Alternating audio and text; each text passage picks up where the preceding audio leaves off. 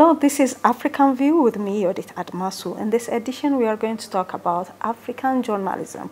Where is the media going, where it started, and to talk about this, I have an expert with me who started out as a journalist himself, and now he is the founder and chairperson of a big media outlet, APO. His name is Nicolas Pompigne Mognard. Welcome. Thank you, Judith. Thank you. And let's start with your journalistic background. Mm-hmm. How you started as a journalist. Why did you see the need to create APO? Well, I started as a local reporter, reporting on really the local stories, you know, the party in the schools and the events in the community and stuff like this. And at first I was covering only a small geography, and then I expanded. A few years after, I was appointed as a correspondent for Europe, covering entire Europe for Gabon News, which is a Gabonese media outlet in Gabon in Central Africa.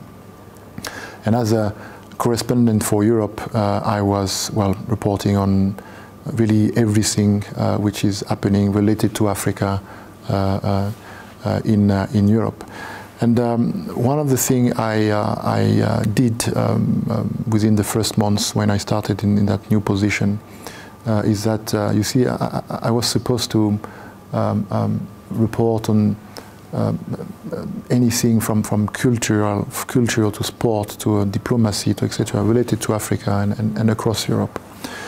So obviously it was challenging, you know. You cannot just browse on all the websites of all the Ministry of Foreign Affairs of Europe all the time, plus monitor the cultural activity, plus etc. etc. So obviously I started to subscribe to press releases. I said, well, okay, I want to receive their communication. I want to receive their press releases, their Africa-related press releases. If the Under Minister of Foreign Affairs of Germany is traveling to Ghana, I want to know it because I may want to report on it. And so I started working on that, contacting all this organization from Ministry of Foreign Affairs of all the European countries, but also obviously in Europe you have the European Commission, you have the European Parliament. In Roma, in Italy, you have a lot of UN institutions like the FAO. You have the UNESCO in Paris. So many organizations. Not to mention, you know, the think tanks, etc. So a lot of organizations. So I started contacting all of them and asked them to, I mean, how I could receive their press releases and news releases and announcement and agenda and stuff. And I find it very difficult. I find it very time-consuming, and I actually remember it was back in 2007, and some people will just tell me, well, if you want to have access to our press release, why don't you just go on our website? Like if I could go on their website, I don't know, 2 or 3 times a day to see if by any chance they added a press release, you know.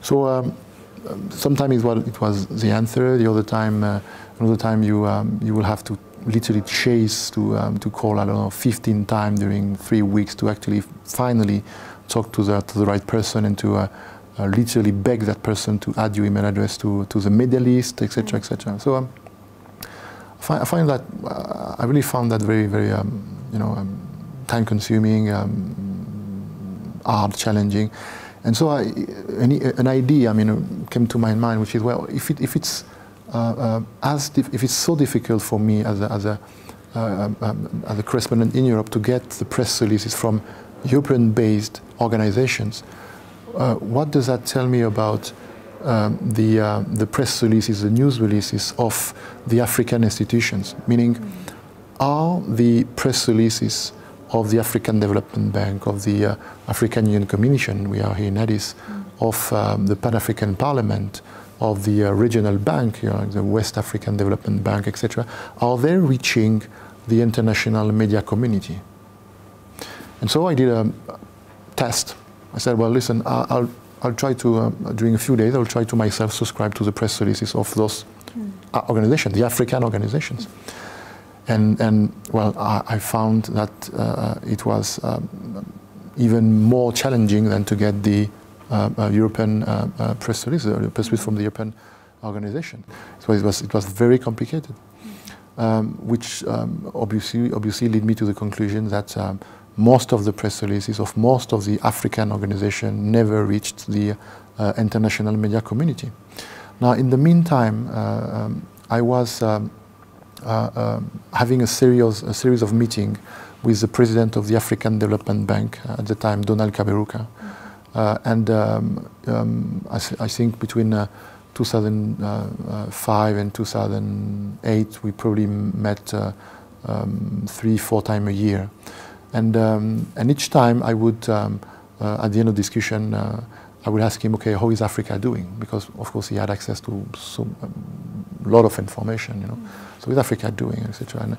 And I remember the day when he told me, well, listen, we find something amazing. Our studies show that apparently there is a middle class emerging in Africa. And you need to realize what that means. That means that those customers will need banks, cars, etc., etc. And so we discussed about that, and we were both very excited about that. But remember that at the time, the narrative about Africa was all about, you know, AIDS and misery, and you know. It was not a very good image. That you are trying to make is really good and relevant, because as a journalist, that's one of the problems that I have faced, you know, when we try to do some research on some institutions, their websites is not up to date, or when you ask for an interview or press release, that person is not available all of a sudden. So it's not only for the Europeans, but for African. Because the institution or the government who is more likely give an interview to an international media. No, I know. It's a shame. It's the same for advertising, which is even worse, right? So you will see a government putting an advertisement on a, well, I don't want to mention names, but you know what I'm talking about. And so, coming back to that discussion as with Donald Kaberuka, the idea was, okay, we're all very excited about that, and we say, well, now we need to tell the world needs to know that something is happening. So it's not, we have proof that it's not only misery and AIDS and etc. So how do we make sure the world knows? And so that's really where I decided to create APO Group, originally as a press release distribution service. So very simply, what I did is from my living room, I stopped working as a journalist, and I focused for months on this. And what I did is that at first I contacted very meticulously, one after the other, one step after the other, all the African institutions I can identify. Regional organization, Pan-African organization, etc. And I begged them to send me their news releases and their press releases. And I ended up, within a span of a few months, I don't know, 3 or 6 months, I ended up with receiving the press releases from, I don't know, I don't remember exactly, but probably 60 organizations. And with that, I will receive the press release. Some will send the press release in a PDF format, some will send in Word format, some will made available via RSS feed or some, etc. So I will standardize everything, put all this in the same format, and then I will end up with a feed of news releases related to Africa. And then what I did is that I went to Bloomberg, and I went to Bloomberg and I said, listen, how would you like to have a feed of news releases issued by some of the most prestigious African organizations and institutions for free, and you will be able to resell that content to your subscribers. And they say, well, if it's free, you know. What would you get out of it? What I get out of it is that I was already definitely participating to changing the narrative about the continent. I was making the content available. The international media were not anymore in a position to say, we cannot see that there is also good news. The reason why 100% of our media coverage of Africa is bad is because we don't have access to good news. They couldn't say that anymore. They just had to go to Bloomberg, and we will see the press release from the African Development Bank saying that the projection, the forecast for next year, overall of the continent is 3.5%. They cannot ignore it anymore. So what I get out of it in terms of business, well, that's how I started the business. When I didn't start it as a business, as you can imagine. Really the idea was to change the narrative about Africa. I find the situation very unfair, because if you look at it in terms of volume of noise, let's say, of media, at the time you would have probably, on a global scale, most of the noise, most of the information about Africa was actually created by the international media, by non-African media, let's say, most of them available globally, because we never had that African media which has the ability to spread not only in the neighboring country but across the world. And most of that content was negative about Africa. Now, well, we could say that maybe they had an excuse, and the excuse was that they didn't know where to find good news. Suddenly, the good news were available on Bloomberg terminal. And the partnership we had with Bloomberg was not with the Bloomberg as a media, it was with the Bloomberg business part, which is the Bloomberg terminal, which is that terminal you find in stock exchanges across the world. So we very fast signed it with Bloomberg, which means that the content was available in literally all the stock exchanges across the world. And then we signed with Thomson Reuters Econ, which is the older terminal. So when you have an agreement with Bloomberg Terminal and Thomson Reuters Econ, you are literally covering all the stock exchanges across the world. And then we signed it with LexisNexis, with Dow Jones Factiva, which are the two leading news aggregators in the world. And then we continue to expand. And as we speak, we have a network of 270 websites which are hosting our content, including CNBC Africa website, or Africa News website, which is a subsidiary of Euronews, but also the rest are African indigenous websites in all parts of the continent, in all type of languages. We have our content available on mobiles, on 250 million mobiles across Africa, etc., etc. So that's how it all started. It started with it didn't start as a business. It started with that idea that the treatment of Africa in the media was unfair, and that idea that the good news needed a boost. We needed to be sure they will reach the international media community. So that's how it started. Okay, that's well and good. And we'll talk about its status right now and your future prospects. But now I want to focus on you also give trainings. You are here in Ethiopia to give trainings to Addis Ababa University and Mekelle, you told me. And I want to talk about journalism. You know, there are different aspects to journalism, and mostly in Ethiopia we kind of follow the developmental kind of journalism, the DJ. How do you see that, you know, for African media outlets, journalism that's based on development, that focus on the positive as well as the progressive kind of aspect, you know, to kind of give a correction for the government. You know, this is wrong, this is appreciable, that kind of thing, instead of sensationalizing everything and making it look bad. As an expert, how do you see the journalism in Africa? Well, first, before we discuss about the way it's going, first I would like to remind that back in 2012, the World Bank organized the very first, and I'm afraid it actually remained the first. It was the inaugural one, but I don't think they had more after that.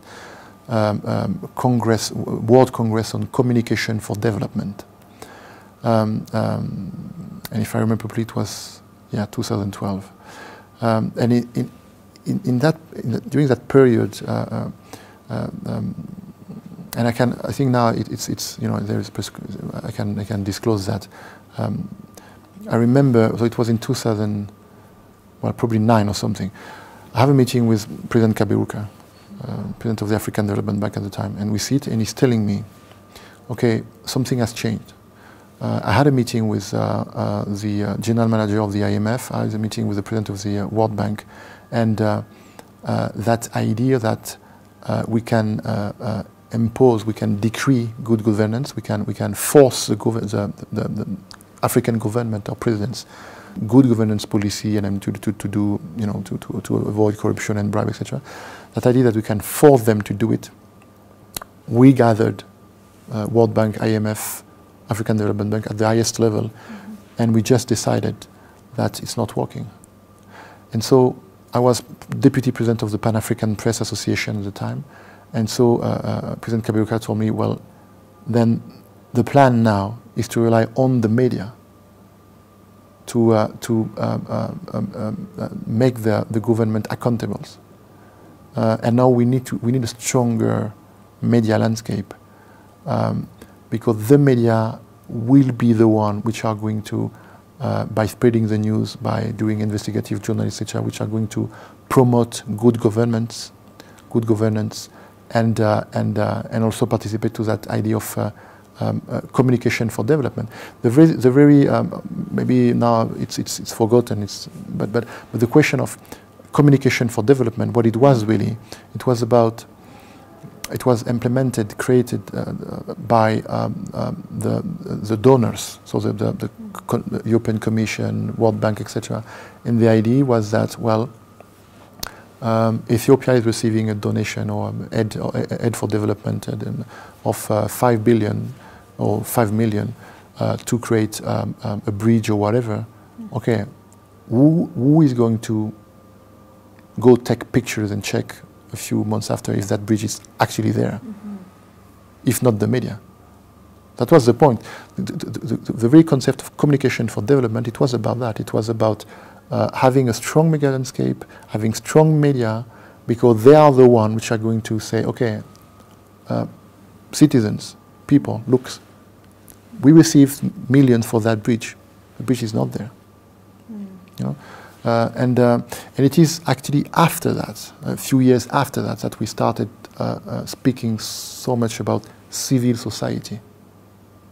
And it's kind of cheap, but and of course right now civil society can rely on social media, but there was a time where all the institutions were focusing on the media. They were betting on the media landscape to take the government accountable.